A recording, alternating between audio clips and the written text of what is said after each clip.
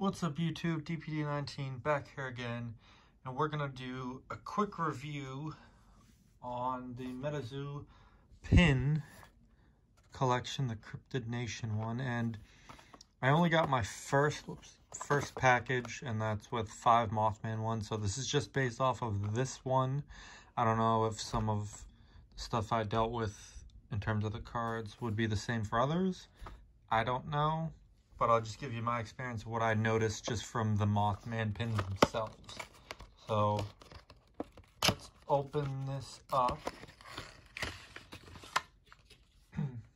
So I gotta say, condition of the pins has been very good in my opinion.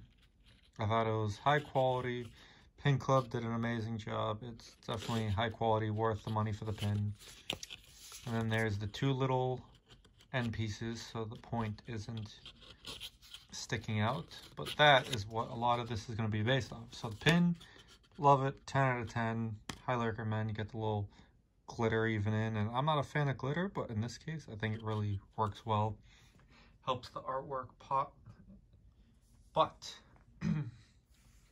when you first receive this, you get it sealed within here, and then you have the Pin Club like this, and then your promo like that. So it's like that. So as you can see, there is wiggle room for it to bend and get damaged because of these 2 little prongs. Now, I think it should have just been a bigger box and it be held separately, or this be squared off, closed off, and then you have the promos outside. I think that would have been perfectly fine. And I get it, they tried to maximize space, and it just didn't work in my opinion. It's messed up. You see, back and forth, it can damage the cards. And I was looking over your guys' experience and some of your guys' opinion, and some of it I agree with, some of it I disagree with, and we're going to go over that in this video. So, some of you guys were saying that with the hollow, well, with the cards, it's hit or miss on like the Mothman of whether you get a good one or a bad one and whatnot. So I will agree that the hollows in front don't have as bad of damage from these prongs, or any at all. You see kind of lifted up over there, a little bit of damage, but and right over there, a little bit of damage. I mean, I can deal with it. It's not an obvious crease, so no big deal. You don't expect a perfect card every single, opening. If so, you got PSA 10s every single one. Ooh, the card wouldn't be worth anything. PSA 10, PSA 9, near mint, whatever. But there's a lot of them that just have that crease and that issue, but it seems like because the promo was on front, mind you, it's only 1 card, so it doesn't really matter that there's the layer of packaging in front, because it's still rather flimsy. Obviously, it only has 1 in a pack. Any pack is going to be flimsy. So, it can still have some damage in it. Still have that damage. But it's less likely because the promo's in front. So, any of the cards that are the promo that's meant with the pin, let's say half, maybe a little less than half, I don't know, I haven't seen other pins, will be damaged or have some form of damage, and the other half won't. Or they'll have something, even if most will at least have something, like even that. But they won't be like obvious damage, like a crease, like I'm about to show you now. So these are the cards. Pulled that one, and I pulled these from the extra Pin Club packs. So it seems like you can pull any card from the actual promos in here, which is pretty cool. It's different. I think it does devalue the promos that you get, but I think it's a good idea for people that only bought, say, 3 or 4, couldn't afford it, and they have a chance to pull a lot of them. Or if they buy like 10, that's all they could afford. They could still purchase, they could still get all of them if they weren't able to get each individual pin. So I like that concept, but I noticed pretty much with all of them, I'm going to go over each one right now, had those indent marks. So let's see if we can focus. So you see that's a pretty obvious indent, On the back, it doesn't show it as clearly. You can kind of see it right there. Right there. But in the front, that's what you first see. It's a shame, and some people say that it's more often than not that you won't get it. I disagree because this is right there. Let's focus. This is in the front. This is the card that's going to get damaged. It's the one that's going to get damaged no matter what. Because all of the promo cards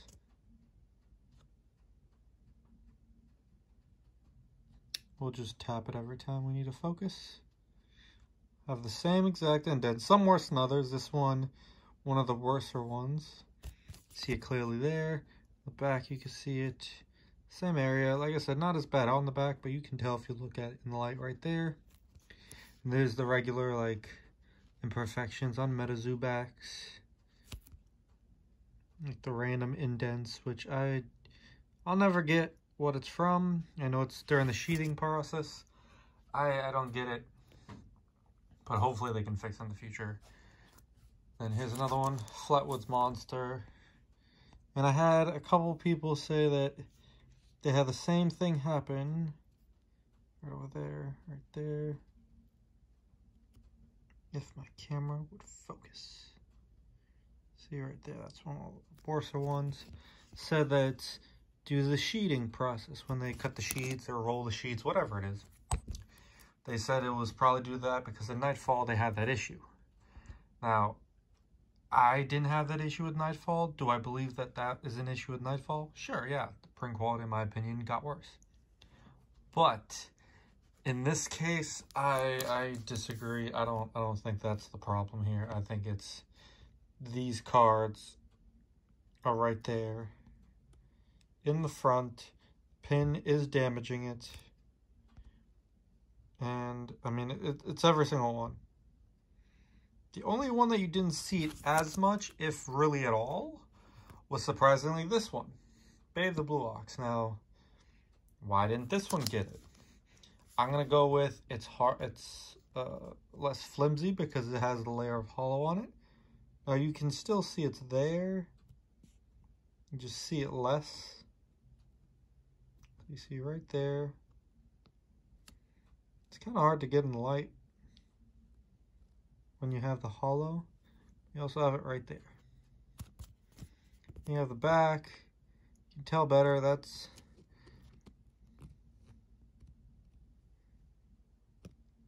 it right there. You have random Metazoo damage. You have other damage, but you also see there. Kind of hard to get in the lighting with the focus because my camera is being annoying. You can see it lifted up. It still has the lifted up part, but it's not as bad. Why? I'm going to guess because it's a hollow. Because when I hold this one, the layer of hollow definitely makes it a little less flimsy. Yep. Yeah. Just feeling them. It's a little less flimsy. And it's not as strong as the hollow would be.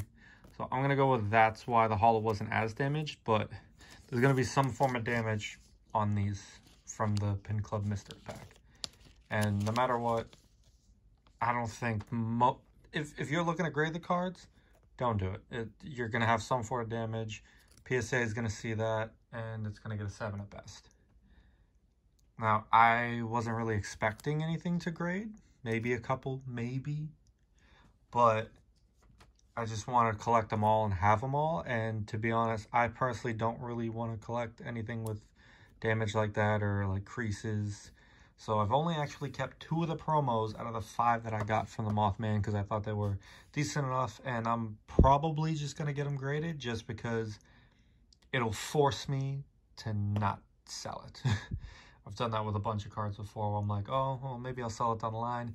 If I go to grade it and I have to wait a year and a half, then I can't touch it. I'm forced to not sell it, which is great for me because I get to keep it and see it later on.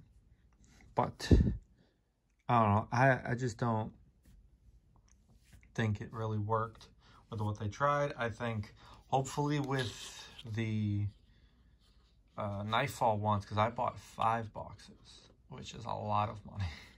And I was going to keep 4 sealed, hopefully, and open 1 box. I'm questioning even opening the box because of these pins. If it is this style, I'm going to be inclined not to open any of them, or many of them, because it's just going to have the same issue. Now, could the other ones not have that issue? Sure, I only have the sample size of the Mothman. If they don't have 2 prongs, if they only have 1, I think there's still going to be damage, but maybe not as much. I don't know. The prongs definitely have to do with the damage on these cards from this one. The promos seem to be okay. They're not perfect. A lot of the ones I opened, I didn't get any perfect ones. And 1 or 2 of them that I did keep, it still has a little bit of the issue there, but not really enough to be a big issue. And you always have the small issues with Metazoo cards. I mean, to me, it's a bigger issue than most people probably. Let me see if I can find it. So like you see, indent there, indent there, indent there.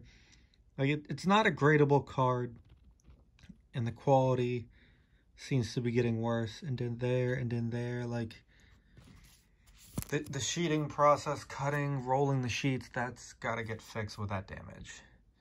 And I do believe that it can cause damage, but at the end of the day, these cause issues. And to anyone buying them from any sellers, please don't buy them with the expect of a perfect card. Expect them to have some sort of damage, or look to make sure that there isn't damage when you buy it, because you could get screwed over and pay $20 for a Sinkhole Sam, or $15, whatever it is, when it has damage on it. I'm selling all these over here. That one will be for sale eventually, but I'm showing them as with the damage that I think is a big deal. Some people don't think it's a big deal. I disagree personally, just because I'm more of a collector than a player of Metazoo. Same thing with like Yu-Gi-Oh, which I mainly collect. I am huge on condition, and especially straight out of the pack, I expect better from Metazoo. I understand they're a newer game, but it seems like card companies just aren't the same as they used to be. Pokemon, Yu-Gi-Oh, when they first came out, actually had, in my opinion, better quality cards than some of the stuff they're putting out now. And if Metazoo could replicate Wizards of the Coast type of quality, then I'd be okay with that. A little white speck here or there. Like, that's the one thing they do well. I don't see really any white specks. I don't really see any white specks ever, which is a huge plus. But they need to fix the indents on pretty much all the cards. It's just annoying for collectors, personally. Me personally, probably some other collectors, or anyone that wants to grade it. They think you have a perfect card, and then you'll come back and spend your money and get an 8. When on the surface it looks perfect, but it's actually not.